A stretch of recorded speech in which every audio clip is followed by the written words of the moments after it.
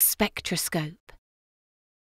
He observed some dark lines on the solar spectrum, the unmistakable fingerprints of the different chemical elements present in the Sun.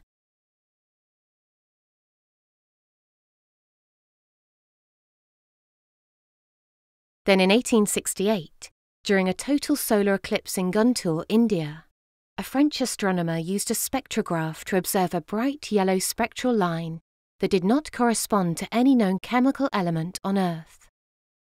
A few years later, the new element was named helium.